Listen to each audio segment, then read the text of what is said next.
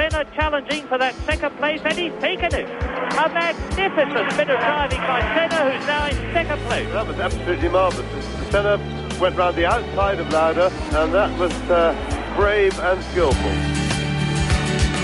Out goes the checkered flag, and Senna has won, and you can see that this usually totally unflappable, imperturbable Brazilian is, for once, absolutely beside himself.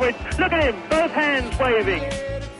And Mansell, if he gets it right, can sprint out of the rear wing of Senna's car. Senna moves across. He's keeping Mansell back, and he wins. Mansell won't like that.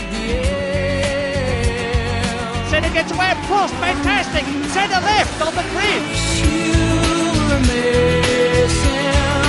Senna goes through, right almost onto the grass. Tremendous stuff there from Senna, so he really is charging, and this should be quite something to watch.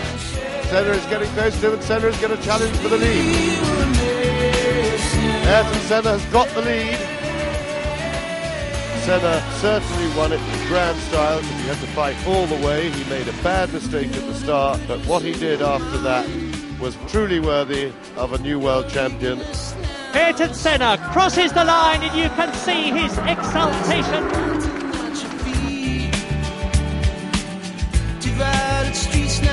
This is the opportunity that Senna's looking for, and he's going through. Out! Oh my goodness, this is fantastic. They meet. This is what we were fearing might happen during the race, and that means to say that Prost has won the World Championship.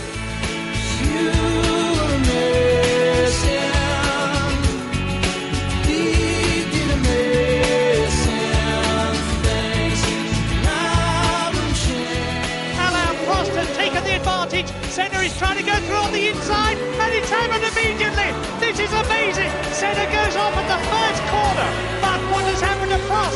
He has gone off too. Well, that is amazing, but I fear absolutely predictable. Yes, and that makes Ayrton Senna world champion this year. And Nigel Mansell stops to take his rival Ayrton Senna back to the pits. What a lovely scene. I really like that. Wheel-to-wheel stuff. Look at this, they're almost touching.